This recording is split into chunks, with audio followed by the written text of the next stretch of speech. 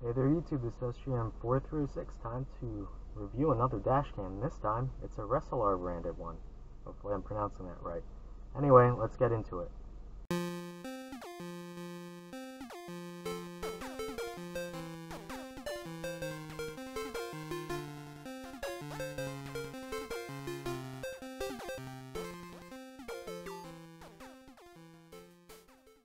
Hey there YouTube, this is sjm406 back with another review video. This time, it's another dash cam. I love dash cams. Anyway, I was contacted by the company, and I think it's Ricilar? Not really sure how to pronounce that. But anyway, they had a new model, and this one actually has some upgraded features along with an upgraded price. So let's just get that out of the way. It's originally $169.99, and it's currently on sale for $150, I believe. So it's not a cheap camera. But if you look just at the spec sheet, apparently it has a 4K sensor on the front-facing camera, and that'll do 170-degree field of view. And the rear, there's also a rear camera, is I believe it can do 2K at 140-degree. So should be pretty decent cameras. It's apparently a Sony sensor, and it has very low like night vision capability and whatnot.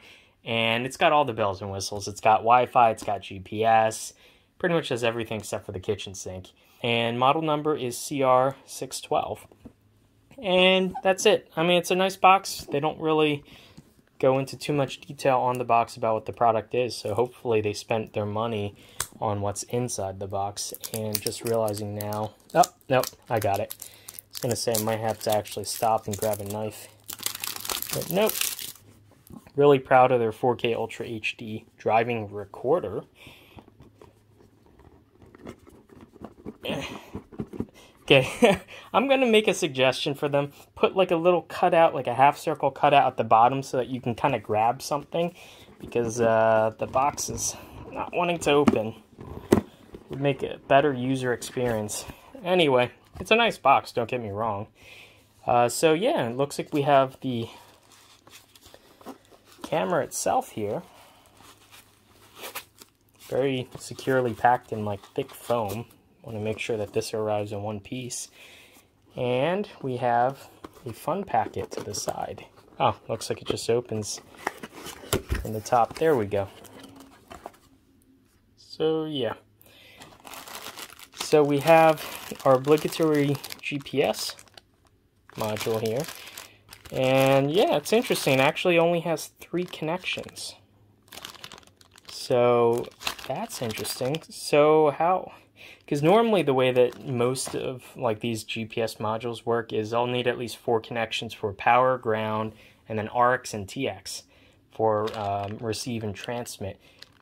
Wonder how they're only doing 3. Obviously, there's going to be ground, and maybe it's a like bidirectional interface. Maybe it doesn't use standard UART. That's actually interesting. Unfortunately, it looks like it is like fully sealed and potted, so I'm not going to be able to crack this open without destroying it, it looks like. So yeah, there's that. We have the aforementioned rear camera with a mounting bracket, and yeah, this actually feels like it's pretty heavy. So yeah, really thick molding on... It's not plastic. Yeah, it's actually... I wonder if there's like a metal frame inside. It feels kind of cold. So maybe it's metal and then overmolded with some kind of plastic or tough rubber. But yeah. And there is a plastic mounting frame on the bottom here and 2 screws at either side, Phillips screws. And yeah, that'll hold pretty nicely, and a nice big thick cord. And it looks like they did their homework and they sealed kind of every oh, sorry about that. Looks like they did their homework and they sealed everything. So that if water gets in here, well, it won't get in here, hopefully, as long as they sealed it properly, because this guy will actually sit, I believe it's meant to mount like somewhere around, maybe above or under your license plate, just so that it can actually view out the back there. And yeah, it has one of these interesting, how many pins? 1, 2, 3, 4, 5, 6, 7, 8 pin connectors. That's actually a lot of pins to shove into such a tiny, wow, can't even focus on it, to such a tiny plug. Comes with adhesive pad and some screws to mount it. Oh yeah, let's just see how long the cord on the GPS is. Because yeah, you're probably going to want to mount this somewhere on your windshield, kind of pointing upwards to get like decent coverage. But they give you plenty long enough cord that you can stick it kind of reasonable distance away from the camera. Yeah, the cord's like about 6 feet. So yeah, they give you plenty of real estate to work with. We have a power brick. And yes, I like to see this. So oftentimes you only have one cigarette, outlet in your car. So when you stick this in, it'll use up your only outlet. So if you have other devices, say you want to charge your phone or whatever, you can't because it's consuming the only cigarette adapter. This one actually has a external USB plug, so I can charge another device while this is plugged in. That is fantastic. Really happy they went with that. We have, I believe, interesting. So this, I guess, goes into the GPS, and that's what powers it and transmits the data, and then it goes up through this USB plug. Very interesting. So let's see how long this guy is. This guy looks really long, maybe 10 or 11 feet. So they give you plenty of cord. Good. And we have the main harness for our backup camera. And interestingly enough, this uses USB-C, even though the power adapter itself is mini B. That's interesting. And this is, I'm going to regret untangling this because this will get tangled and it's super long, so, but it's for science. This is probably like 15, at least 15 feet long. So they give you a ridiculous amount of cable. So yeah, if you are going to be installing this, probably get one of those like Velcro wire wrap wire tidies, and or you can, I guess, reuse the like the flexible wire tie that it came with. And yeah, you're going to want to do some wire management in your car, otherwise you're going to have wires going everywhere. We have a little foam. Oh no, these are they're like zip tie mounts for routing the cable. So they give you 4 of those. Okay, nice to have, I guess, if you want to make sure that the wire like follows a contour of your car frame instead of hanging down. And we have, last but not least, the suction cup mount. And it's one of these, I like this style, where you actually twist and it gives you like a definitive kind of lock. So these hold up pretty well. So yeah, and it has like a little keyed kind of lock thing. There's a little detent in the plastic, so it'll actually click in. And it looks like this will rotate side to side. And then there's also a thumb lock, and this will go up and down as well. So there's kind of two axes of orientation there. So that's cool. And oh yeah, a little pry tool. If you wanted to hide the wires inside your trim, you can do that. And we have a user manual. It has different icons. They show you what each of the buttons do, how to install it, etc., etc. QR code for the app. Yeah, it's pretty in-depth. And that's cool. Apparently the software will actually show you in kind of real time where certain scenes in the video file are located physically. That's really cool. And that's for, yeah, Windows or Mac. It's a GPS player. That's actually interesting. That I might download to play around with. Yeah. And okay, we actually know the exact, wow, they give you a lot of specifications here. So we know the exact sensor, the IMX335, for both the front and the back. And the processor is a Novatec 96670. That's interesting. I have to look up the datasheet for that. It records in H.265, so it's more efficient. Oh yeah, by the way, I think I forgot to mention, this will actually take a 256 gig micro SD card. And I kind of have no doubt it'll take actually larger cards than that, but that's what they tested it for. So yeah, has built-in mic, yada yada yada, HDR, WDR, etc., etc. 300 milliamp hour battery, but you'll be leaving it plugged in. And working temperature is up to about 160 Fahrenheit. So yeah, your car's going to get cooking, so definitely has to survive that. Anyway, let's look at the camera itself. So just dump this out, and it's an interesting shape, I'll tell you that. It's a one of these like fixed lens and fisheye, and I believe that's the mic, either the mic or the speaker, because usually these will have a speaker as well, so when you're playing back, the mic is either located on the bottom or the front, and the speaker vice versa. But yeah, we have 4 buttons on the bottom. We have that key mount that goes in here, which just slots in like this. I'm not going to do that now because they're kind of a pain to get out when they're fresh. We have the Type-C for the rear camera. I almost wonder, are they using, like, is it actual USB that they're transmitting the data over, or are they just using the physical connector, in which case never plug an actual Type-C into here, it could fry something, or vice versa. So yeah, I'm almost wondering, are they actually transmitting the signal over like USB, or are they just reusing this connector and allocating the pins differently? That's interesting. Anyway, we have the mini B up here. Lots of ventilation too, so that's good. We have the trans flash slot, so your micro SD card goes in here. Oh, here's the mic hole. So I guess these are just ventilation and or speaker maybe.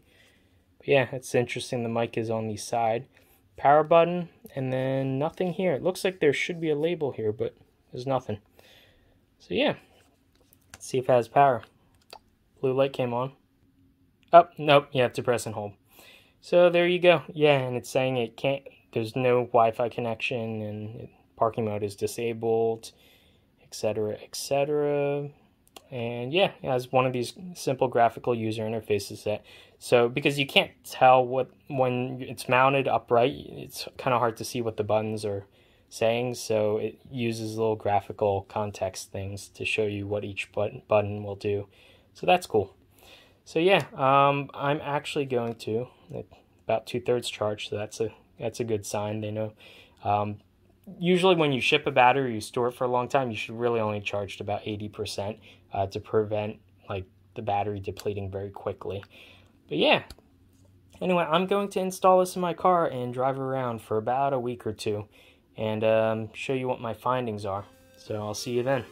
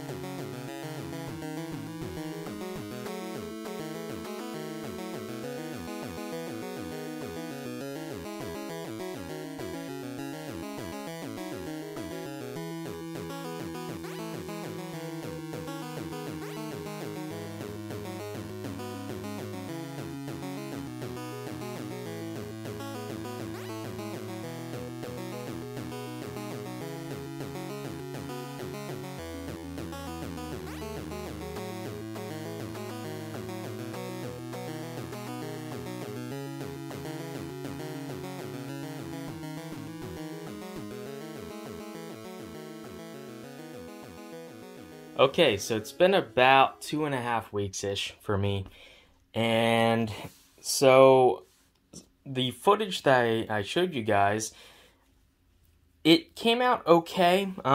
There is a bit of a concern in terms of, I only had on hand to test a 32 gig, there you go, Micro Center branded, 32 gig micro SD card, and that filled up fast because you only have two options in the menu for this.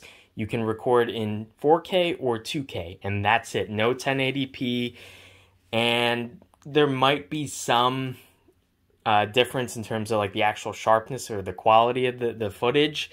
But personally, for like my everyday camera, I usually just record at 1080p, and it's good enough. If you're gonna get in an accident, you don't necessarily need to see, 3 miles down the road. It's gonna be like right in front of you or right behind you or to the side, something like that. So in that case, I prefer using these cheap 32 gig cards and just, having 1080p, 30 or 60, whatever. And that's good enough for my case. But even at the 4K, it was like quite a bit. For like 5 minutes of footage, it was like hundreds of megabytes, I think, like possibly even like upwards of a gigabyte. Some of the file sizes were. The 2K is a bit more manageable, and the video quality difference, I didn't really see too much of a difference between the two. Maybe looking at the file sizes they've reported as the correct actual resolutions, but it's really hard to tell. With a lot of these, I'll use some like different types of compression, or they might use integer scaling to scale up the image, in which case you're not going to get the actual full reported resolution. So it's really hard to tell, and I don't really have the software in order to discern the difference. All I know is it looked decent enough. I would have preferred an additional 1080p mode, though. If they could have just added that, just so that you could, if you don't want to buy a massive memory card, even if you were to stick, a 128, 256 in here, over the course of like a couple weeks, it's going to fill up anyway, and you're going to have to keep emptying it out. So might as well just have like a budget 1080p mode. I think that would be easy enough to add to the software, and it would save your memory card from overwriting, ridiculously fast. Another thing, so the actual performance, I was lucky enough that we had some weather variation during like the 2 weeks that I actually drove around with this. It was mostly sunny and like super hot, but there was like 1 or 2 days of rainfall, so we got some overcast shots in that. Now, unfortunately, because it's the summer, when I'm driving home, if this review were during the winter, I would have some night shots. I don't drive around at night randomly, so I only have kind of overcast and super sunny. One thing that did kind of annoy me, if I'm being honest, was this spaghetti mess. So I get the point. I get why they do it this way. It's just not the best way. Setting up between this and the antenna for the GPS, and then the rear wire bundle for like the rear camera, that's a bit of a nightmare. And they put this separator, so this actually goes into the camera. It's mini USB, which is meh. I would have preferred USB-C, but I'm okay with mini, fine, whatever. But this split off that goes to the GPS module is like at the worst possible location. It's like not even a foot away from the plug. So when you plug this into the camera, this invariably hangs like right in the middle of view on your dashboard, like right in front of you. And there's really no way around that. You would need to extend this cord to be longer. I really wish, honestly, if you're going to do this, just have one wire go up to the camera itself, and then put any plugs in the AC adapter. So you would have, this right here next to the, like molded into that. And so you only have one wire, and everything plugs in kind of below line of sight. Because as it is right now, this is really distracting when you're driving, and it blocked like the AC controls, and like it was like really annoying, like having multiple wires coming down. I'm sure if I spent the time to actually like open the paneling in my car and like hiding the wires and like using the wire mount and zip tie thingies that it came with, I could make it look nicer. That's a lot of effort just for a brand new dash cam. Whenever I upgrade a dash cam, I just want to take the old one out, put the new one in, and that's it. And it should be that easy. And you just have so much wire to deal with. I get why it's this way. it would be a lot harder to make an AC adapter that has everything included in there and just have like one thicker wire going up, sending everything to the camera. But it was kind of a hassle, honestly, and it was distracting while I was driving, having this big squid thing floating around. So yeah, not too happy with that. Now, if you were to not use a GPS and you were to not use a backup camera, then all you would need is just a regular mini USB cable, and that would power the camera right in there, and that would give you a lot cleaner of like a wiring bundle. But then by that point, I'm asking myself, well, who's this camera for? If you're spending about 130, I think it was, bucks on a dash cam, it's because you wanted those extra features, because you wanted GPS, because you wanted, you know, the backup camera and whatever.